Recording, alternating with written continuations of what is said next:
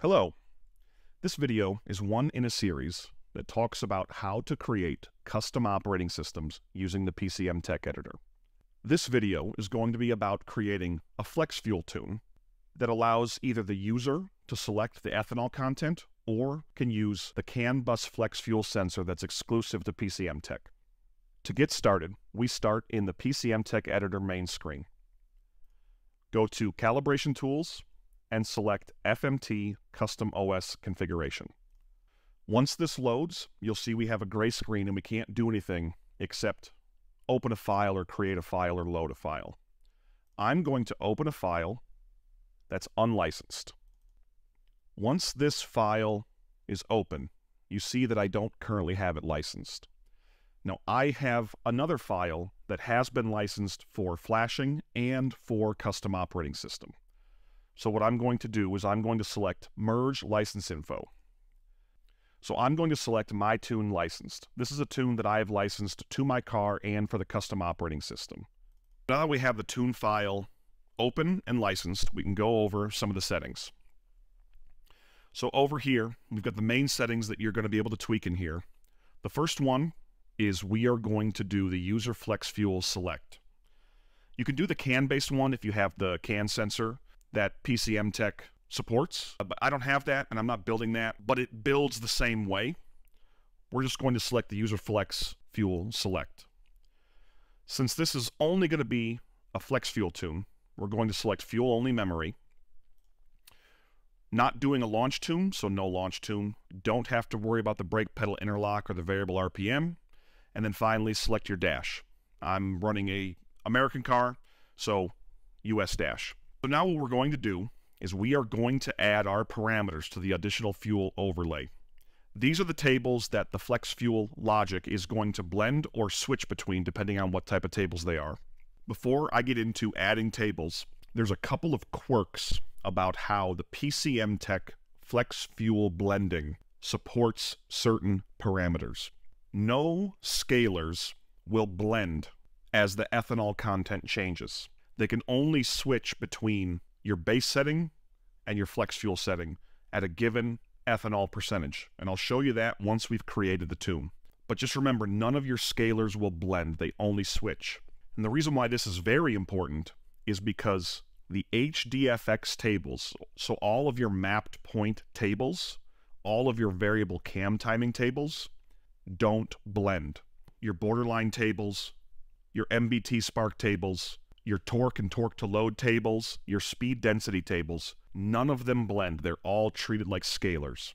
So when you're creating a flex fuel file, you're going to have to find ways to get around the spark tables not blending. The way I like to do it, I like to use the borderline lambda modifier table to add my timing to the borderline tables and have those work just the same. And then I like to add the MBT tables. And then at the given ethanol percentage value, I just like to switch over to my E85 MBT tables. So I'm going to start by adding my tables.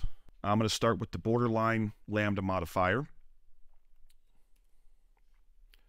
And so you just click the checkbox next to it, and then you can click the button right now and move it over into this window, or you can select them all later. I like to do most of them one at a time, so I'm going to do that as I move along here. Next, I'm going to add the cranking fuel mass.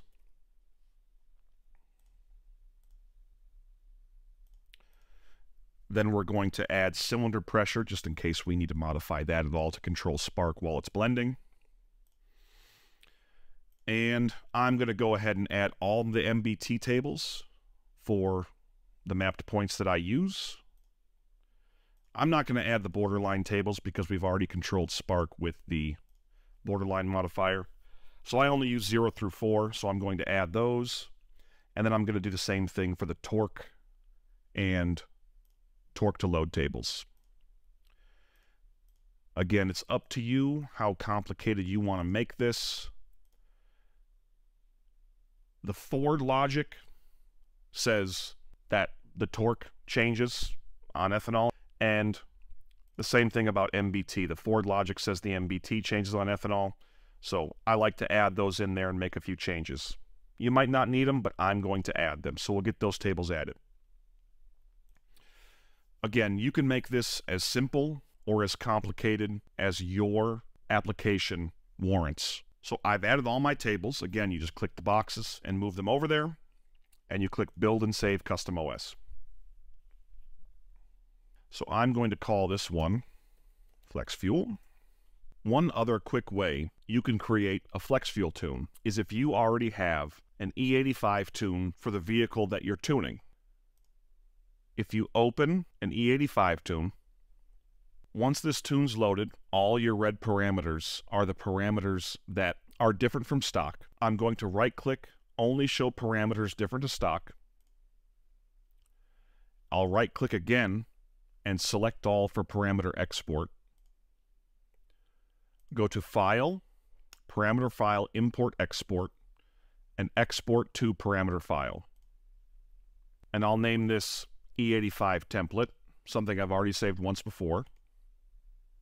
Once you've created that parameter file, and you're back in the Custom OS wizard, you can import it into your alternative fuel overlay.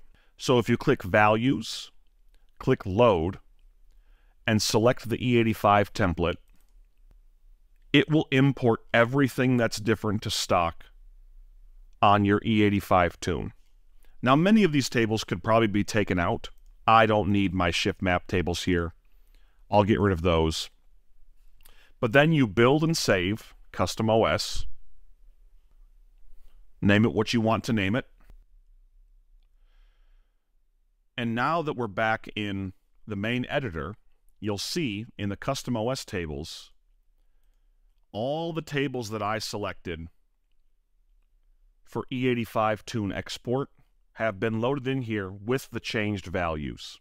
So if you do that, that's a really fast way to make a flex fuel tune out of an already functioning 93 octane tune or base fuel tune and E85 tune. And now that that has saved and it's loaded, you're going to see there's 3 new sets of parameters in the navigator. You've got cluster configuration parameters, which you can change if you need, or if you need to make a couple changes to some of your custom OS values, you can change some of them here. Some of them you have to go back into the wizard and change, but you can do that as often as you need or as much as you'd like. You can go back into the custom OS configurator and change what tables you have and change the settings about what kind of tune it is. It's all very configurable. So we're going to close that out. The next one we're going to look at is the custom OS configuration tables for flex fuel and dual maps. The reason why this one is important is because, remember, we talked about how scalars don't blend. So in the flex fuel custom operating system, PCMTEC has created a custom blendable stoichiometric air-fuel ratio scalar. So as soon as you go to the flex fuel custom operating system, it automatically loads that scalar in the background, and there's no configuration to stoichiometric air-fuel ratio required. But one table that's important is your blend ramp for multi-tunes. So your ethanol percentage and which map it uses. So high map is 1 and low map is 0. So what is high map and what is low map? Low map is base fuel. High map is high fuel.